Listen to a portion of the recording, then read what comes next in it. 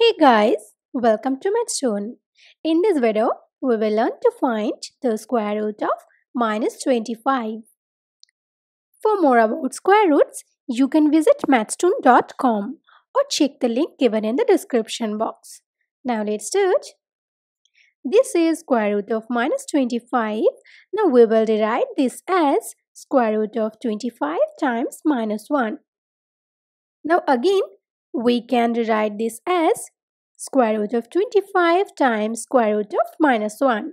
As we know that square root of AB is equal to square root of A times square root of B. Here A is 25 and B is minus 1. Now we all know that square root of 25 is plus minus 5 and square root of minus 1 is I, where I is an imaginary complex number and its value is root over minus 1. So now we will multiply this.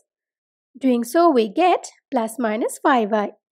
So finally look that square root of minus 25 is either 5i or minus 5i. Thank you for watching. Please like and share this video if you find it useful.